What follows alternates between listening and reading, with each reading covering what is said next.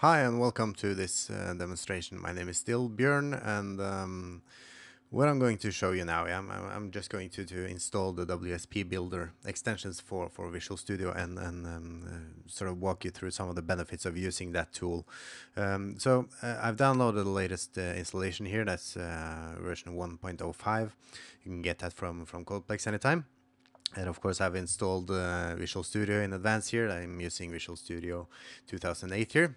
So I'm just going to go through the spouse mode here and just click yes, yes, yes, and OK at the end here. So it really doesn't take much time at all. Now, the thing about the WSPBuilder is that there are two versions available on Codeplex. You have one version, which is just a command line version of WSPBuilder, and I mean, that's still a magnificent tool. But what I want to show you here are the Visual Studio extensions for WSPBuilder, which is, I mean, the power and the time you save here is just tremendous. And of course, all of this is free. It's available on Codeplex. And Karsten, the Danish guy who made all this, is a real hero to the SharePoint community. So thank you, Karsten. Now, after installing here, what I want to do is I would just want to start up my Visual Studio here. And I'm using the evaluation, the trial version of Visual Studio 2008. And once I now go to create a new project here, you'll see that I now have a tab called WSPBuilder here. And inside here, you'll have two project types. Then you basically select whether you want the workflow option added or not. And if you want the workflow option added, you actually need to install also the workflow extensions or the workflow framework for Visual Studio. So we just create a default project here, and we'll hit OK, and then we'll see basically what the WSPBuilder will do for us. And as I said, this tool will really it will save you tons and tons of time. Okay, we'll just say, well, I don't want to participate in anything like this. By the way, the first SharePoint solution here is part of the exercises for the Understanding SharePoint issue, number 5, called Beginning SharePoint Development. So now that our WSPBuilder project has been created, you'll notice a couple of things here. The first thing is that you have a folder in your project called 12, and that folder will map to the 12 hive of your SharePoint installation. So anything you put inside this folder will be added to the solution and deployed as part of the solution when you install the solution later. You'll also see that you have a signing key added for you, and that's basically because WSPBuilder will sign your project for you. When you want to deploy a DLL or an assembly to the global assembly cache, the GAC, you need to actually sign the assembly to ensure that it's not modified, or so it's just a security thing here. But the process of doing this can be a bit tedious, because you have to go to the project properties, and then you have to go to the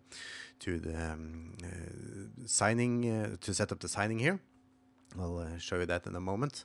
And you'll basically have to create, and you can go here and you go to signing. As you can see, it's already been signed for us. If you want to do this manually, you have to go in and you choose a new to create a new key, and you have to create a key file name, and you can add a password to it, and then you'll sign it. So basically, WSPBuilder will save you that time when you create a new solution here. Now, the second thing that I want to show you that will really save you time is the context menu options for WSPBuilder. If you right-click, you also have access to these tools from the tools menu here. But if you right-click on the project properties here, you'll see that you have a special menu here called WSPBuilder. And if you've gone through the exercises of the Understanding SharePoint Journal issue, you know that creating a WSP file, that's really a tedious process, because you have to create a manifest file, and you have to add all the files manually there, and then you have to create a DDF file, which will be used by the make cab utility, and you have to sort of go through all these hoops and run a lot of command line options or command line commands to create your WSP. And of course, WSPBuilder will automate this completely for you. So you basically just hit build WSP, and it'll go through and it'll just create everything for you. So you don't need to think about everything at all. The second thing, I actually get an error here, but I'm going to ignore that now for this demonstration. The second thing that you can do here is that once you have added or built the WSP, you can easily deploy, or actually we can't deploy it now probably because of the error here. We'll have to install the cablib here, so I'll just go do that and I'll be back. In fact, what I'm going to do here is I'm going to show you how to fix this problem, because I'm running this on the 32-bit system, and the default installation for WSPBuilder seems to be the 64-bit edition. So what I'm doing here is I'm going into my C drive and into my program files, and then I'll go to the WSP tools here and WSPBuilder extensions, and then I'll go to resources. As you can see here, you have two folders, and both of them contain a file called cablib, and that's one that couldn't be loaded here because as I said, I'm running this on a 32-bit system. So I'm basically just going to copy this now, and then I'm going back to the WSPBuilder root, and as you can see, there's already a cablib file here. So I'm just going to overwrite that now by pasting it in here.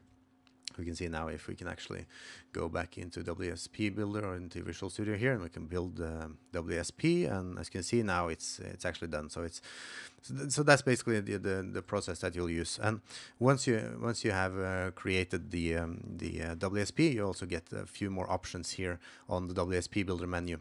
And the first couple of ones are actually to deploy the solution. Now, if you walk through the exercises in the issue, you'll know that this is also sort of a tedious process, because you have to still rely on the STS admin command line tool.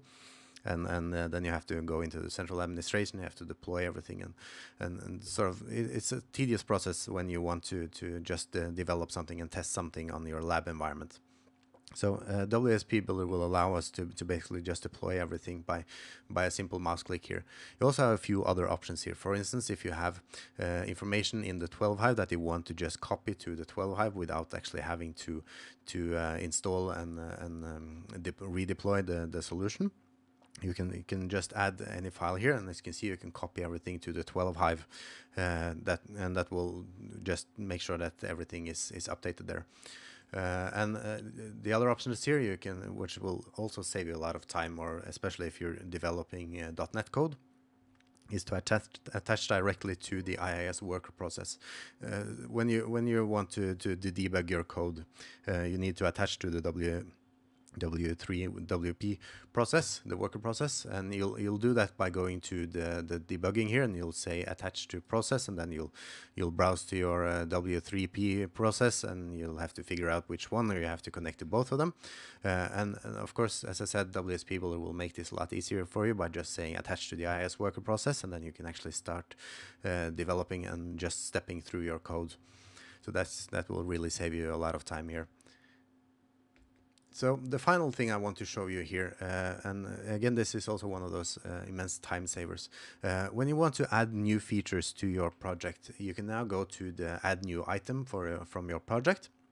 And then you'll see that in the dialog box here, you also have an item here called WSPBuilder.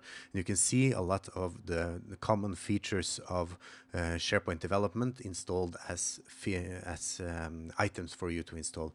So if you want to create a web part here, you can just say I want a web part feature, or if you want to add an event handler, or if you want to add a custom field type. Well, the custom field type it's sort of a tricky thing, but you can basically get most of the work done for you. Or a feature with a receiver, you can just add these, and then you'll set the scope, and you'll set the description and the name for everything. You'll hit OK, and as you can see now, all the WSP Builder extensions will basically create the outline of the feature for you. You can see that you now have the template and the features folder mapped into your Visual Studio project, and you have the folder here, and you get the elements file added for you, and also get the feature created for you. So you don't need to create all these GUIDs and make sure that you get all the correct attributes here set correctly. And of course, since WSPBuilder will sign the project for you, it'll also create a strong name for you, which can also be a tedious process. As I said, you need to either use external tools or at least go to the command line to actually get these tools. So this is basically the WSPBuilder will save you tons of time and just by doing this for you.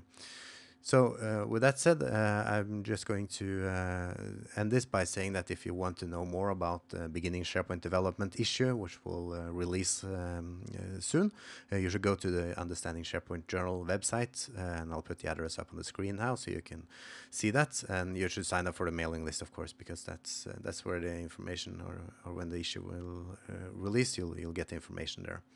So thank you for now, and I hope to see you again soon.